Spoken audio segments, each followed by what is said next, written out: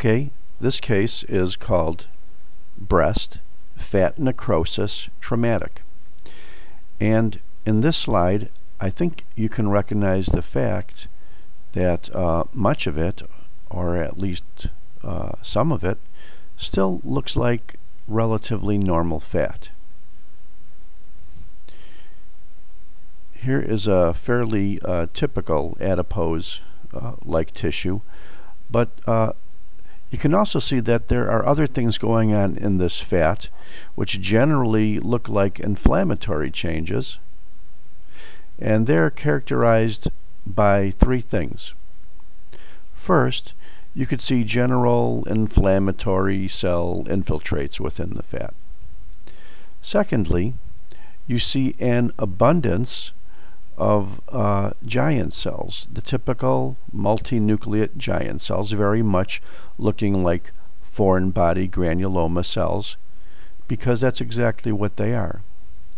And the third feature of fat necrosis, which we should have no trouble finding fairly soon,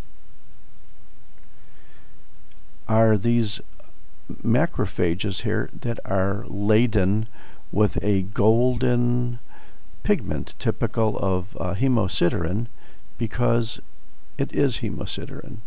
So this is a classical appearance for fat necrosis, in which you see foreign body granulomas, giant cells, and hemosiderin within macrophages.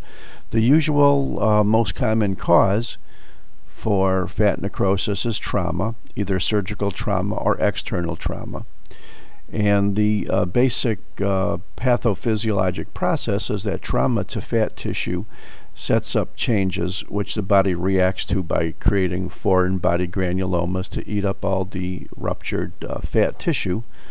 And the macrophages gobble up the hemosiderin. So here is a giant cell. These are generally foreign body granulomas here. You can see a variety of inflammatory cells, chiefly macrophages and lymphocytes, but I'm sure you could find a neutrophil, which this probably is. And you can see some hemosiderin, or extensive hemosiderin, within macrophages too. Classic appearance for fat necrosis.